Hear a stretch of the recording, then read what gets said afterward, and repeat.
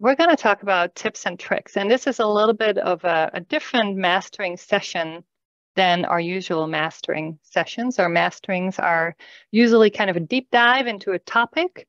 This is more of a, just kind of all over the place. The reason for that, why do we do that? Why is this helpful? Is because in my experience, for sure, maybe also yours, you always learn from watching someone else do stuff in JMP. There are just so many things, so many ways of doing things. So today we just collected a number of tips and tricks. Most of them are used all over, no matter what version of JMP you are. Some of them were specific to JMP 17. JMP 17 came out a year and a half ago, had a lot of new features, and with those new features, a lot of things, a lot of new handy ways to do things. So we put those in. The exciting news is that JMP 18 is coming out in less than 3 weeks. Okay, so I'm not going to talk about JMP 18 yet, but I might here and there say, oh, this is going to look different in 18 and you're going to like it, just to kind of get you excited about JMP 18. So let me bring up a dashboard first, just to kind of set the stage for the examples we're going to do. We're going to look at food. We're going to look at a journal where someone logged their meals and look at calories and all that. And then we have a second shorter example that's looking at, okay, we looked at our calories. Now we feel we have to eat healthy. We're going to go to a farmer's market and map those out. And so along the way, we get to a lot of these different ways to do things. And hopefully you'll get something out of this, some way that you didn't know yet, or some trick that you were just waiting for that's going to help you. We're going to start with this example one. And I've listed in this journal, I listed the tips and tricks I want to get to, and we'll see if I get to all of them. All right, we're going to start from, not this one, wrong click. Hold on. We're going to start from this directory. Suppose we have this here as our, we have a folder and we have these different files. And actually, I should have deleted this. Let me delete this. This is for later. We have this folder and we have different files in there. Someone logged their meals by day in a separate Excel folder. Is that a way people would do that? Maybe not. But you can think of this as maybe in industry as you have an instrument in the lab and it spits out data by run or by day, or you have LIMS data and you have this folder with all these different files. So that's our starting place. We assume the data has the same format in here. How do we get this in? Well, we could open these one by one, but that is a lot of work, especially if you have lots of files. So we're not going to do that. I'm going to minimize this here. I'm just going to go to my file menu and go directly to import multiple files. This is truly one of my favorite things to do because it saved me so much time when I was in R&D. In this window, you navigate to your folder using this button. Since I already had this open, I already have the right folder populated, but you can navigate to your folder. And then JMP will list the number of all the files you have in here. So Excel files, I have some JMP files in here. It will just put everything in there. I cannot select them directly in here, but I can use these options here to select. So I can select this and maybe start typing part of a name, or I can filter by extension. In this case, I can add my Excel extension if that's what I'm interested in. I have to remove that blank one with the wildcard. And then when I click out of here, you see that all my Excel files have been selected.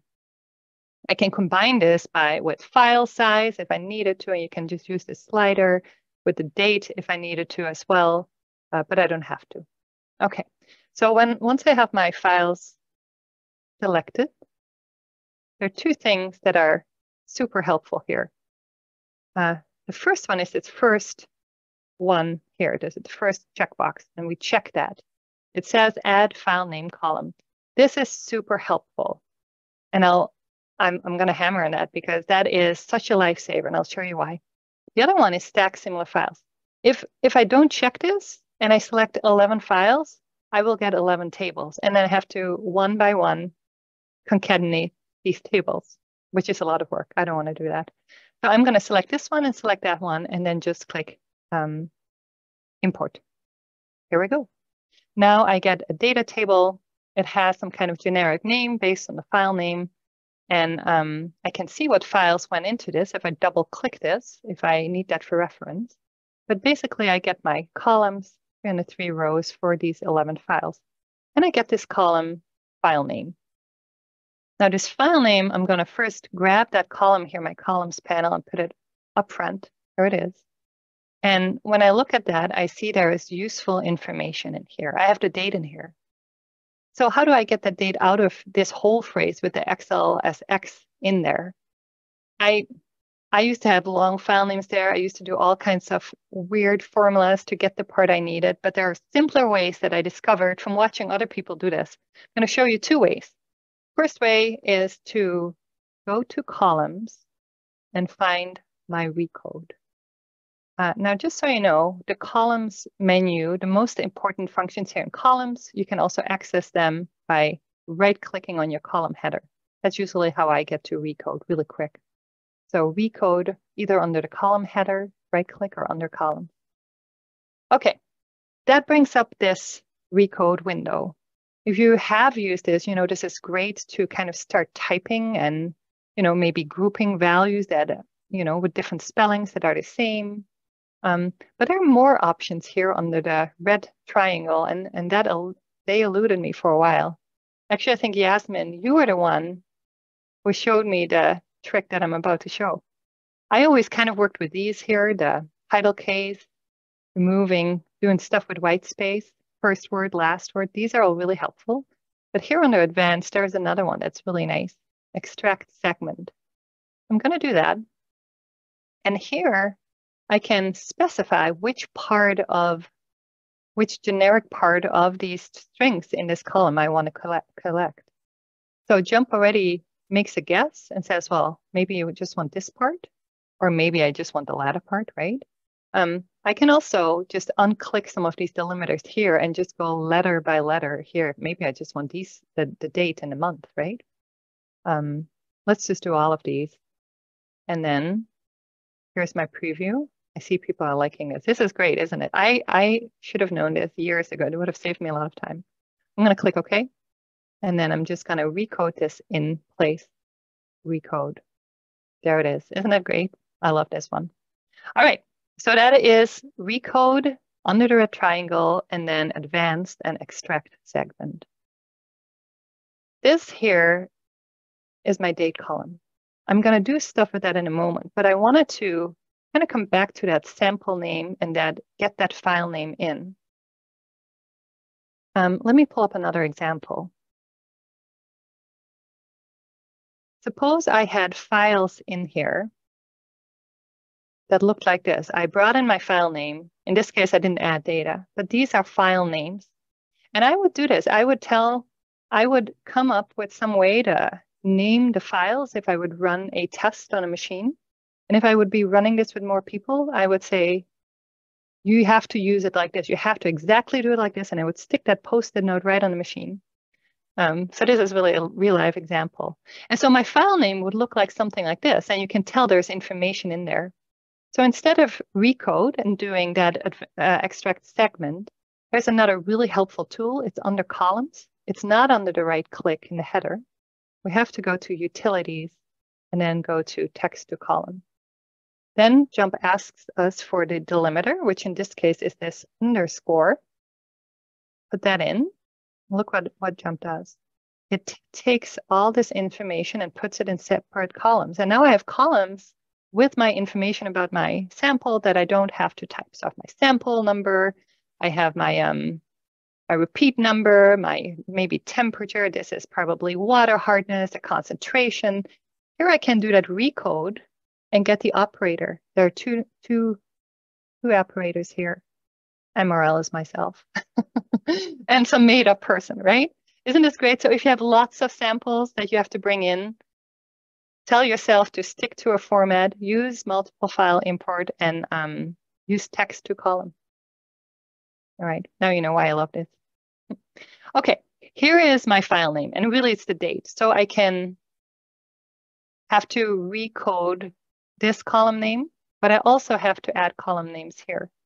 So we're not done with recodes just yet. We're going to do a recode on the column names. I mean, I can go and type in each individual column or double click and go into column info and change the name, but there's a shortcut under columns, column names, recode column name. And now this is much more user-friendly, so to say, to just change this. Let's see, the first one is meal, et cetera, et cetera. I can add all these column names and just click recode. And there they are. I just did 2. I did not want you to make me see, do all the typing. I'm just going to run a little script to add the rest in here. So you can skip me painstakingly typing out all these names. Here we are. Okay. So this is our data table, food journal. We have the date in. My date is categorical right now. And JMP likes dates to be continuous, numeric, because then it can do math with it. So we have to tell JMP that this is a date. How do we do that? We go right click, column info, and I'm going to change this from character to numeric and then to continuous. Now I'm going to put this on a side. Look what happens in my column when I say apply.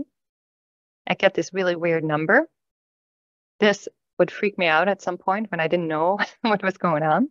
But this is actually JMP time. It's the time in seconds since January 1st, 1904, I believe. So this is what JMP likes because we can do math with this. I don't like to see it this way. So what we need to do is we need to apply a mask to it, a format that looks a little bit more friendlier to us. So here in this format section, we go to best, and then I can navigate down to date or to time if I have a time with it, and just apply any format. So let's just pick the first one. Click OK. And now we have a date and it's blue. Okay. So let's take a look at our data table. This is correct. What about all these values? If you haven't seen this toggle here yet, it's a good one. Let's click on that. What it does, it opens up a summary of the data in these columns. So I can see the levels I have for the date. I have my minimum and my maximum value. I have levels here, and I have my minimum value and my max for these numeric columns. Okay, so that's really helpful. What if I always want to see this? I can set that. Actually, I don't always have to click this open. I'm going to go to File and Preferences. Note, by the way, that for preferences, I can use a shortcut, Control K. If you're a shortcut person, these shortcuts, good to take notice of these. All right, in Preferences, we're going to navigate to Data Table because I'm working in my data table. So we're going to go to Tables here. Here is where I can set that summary graph to always appear. I'm going to click that on. And so this will always have to be here.